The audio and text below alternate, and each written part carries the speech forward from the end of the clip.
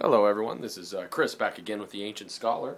I'm just going to show you another orbital, another type of orbital here real quick. I'm just going to go ahead and open up Atom in a Box. We'll bring that up, and this is right where we left off when we're looking at a 3-2-0 quantum numbers, n equals 3, l equals 2, m sub l equals 0, and that gives us a 3D orbital.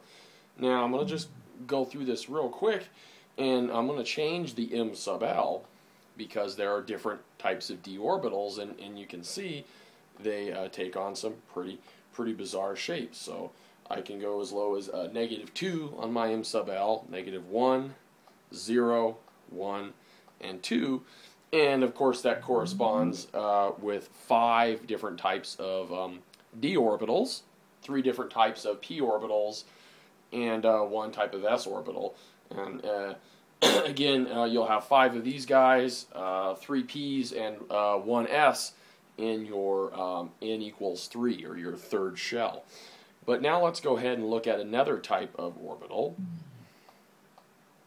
or another shell rather. I'm going to move on to the 4th shell. And if you take a look at the 4th shell, hopefully none of this will come as a surprise that I have 400, which is a 4s wave function, 4s configuration.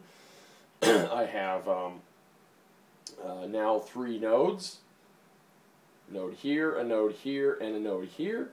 And you can see on my probability density graph, I have a node here, a node here, and a node here, and 1, 2, 3, 4 spheres of probability density, with the most probable radius being at 24.6 a sub naught, or 24.6 Bohr radii. So what I'm going to do now is I'm just going to go ahead and look at the F orbital, which is going to be a quantum number. Is going to take the L quantum number will take on 3. So 1. There we have a 4p orbital.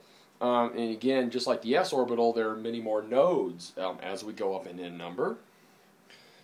There is a 4d orbital. As you can see, it's even more abstract than the 3d orbital.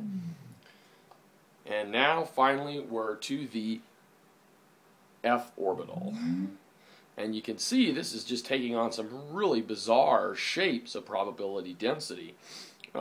And we'll go ahead and just cycle through the m sub l, the magnetic number, and you can just see, hopefully you can appreciate just some of these really odd configurations, really unique configurations. And it should come as no surprise that I have lots and lots of more and more nodes, radial and excuse me, radial nodes, and your angular nodes as we go up in numbers. So I'll tell you what, I'll take it all the way up to n equals 7. And here we have a 7f orbital, and hopefully you can just appreciate just how much there is to this, how many areas and different lobes and aspects there are to that. Here I have a 7g orbital, which is theoretically which is more of a theoretical orbital. Let's go ahead and just take a look at something like 7d orbital. Just really interesting shapes. And again, the binding energy is just incredibly low at 0.028 electron volts. And look at where obviously I have lots and lots of nodes, but look at where my most probable radius is with a 7d, 78.8 Bohr radii. That's a Bohr radius, a sub naught, is about 0.54 angstrom. So 0.54 times almost 80.